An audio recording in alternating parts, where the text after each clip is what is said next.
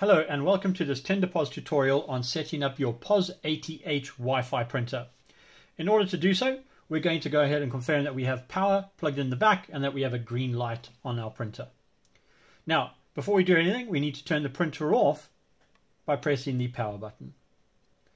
Once the printer is completely off and our power light has disappeared, we want to do a self-test to confirm whether or not we are on our factory settings. In order to do so, we're going to go ahead and press on our feed button over here.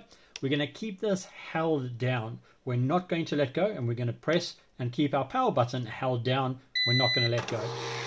This is going to print off a self-test page, and this is going to tell me what Wi-Fi am I connected to. If it is anything other than Pos Wi-Fi, we must factory reset the printer. In order to do so, we're going to go ahead and we're going to press our power button 5 times quickly. 1, 2, 3, 4, 5, and you'll see that our printer is now going to beep at us. This is telling us that it has been reset. If it doesn't beep at you and it just turns off, then we've done it incorrectly. So let us go ahead now, and we're going to go and connect to the printer and connect it to our Wi-Fi network. To do so, we're going to open up any Android or iPhone or Windows device that has Wi-Fi. We're going to go to Network, we're going to go to Wi-Fi, and we're going to go and find our Wi-Fi that we want to be connected to. In this case here, it's the Pos Wi-Fi E891. Your printer might vary. As long as it's Pos Wi-Fi dash something, that is what we're looking for. In order to connect to that network, the password is 1, 2, 3, 4, 5, 6, 7, 8. So now that we're connected to that printer, we're going to go and open up our web browser. And we're going to head over to the following address in the browser bar at the top of the screen. That's 192.168.1.1.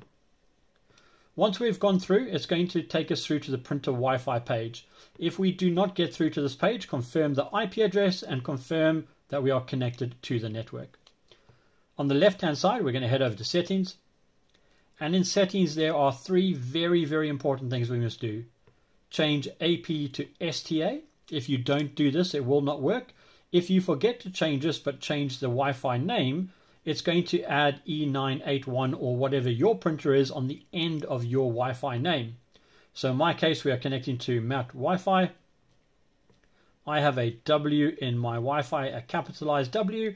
This needs to be exactly the same as it is on yours.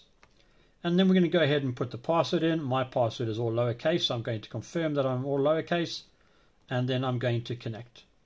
Once I've hit all of my details, it is very important that when we press submit, we press reset. If we do not press reset and we do not see the light turn off, we have done this incorrectly. So how do we confirm that we are now connected to our Wi-Fi? Let's turn our printer off. Then let's hold our feed button in, keep it held down, hold down the feed button, keep it held in as well.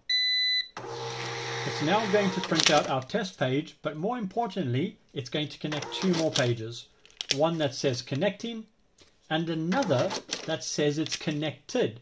If it says connecting but you don't get the 3rd slip, you are not on your Wi-Fi. Reset the printer and start from the beginning. If you have any issues, reach out to our team. Thank you very much.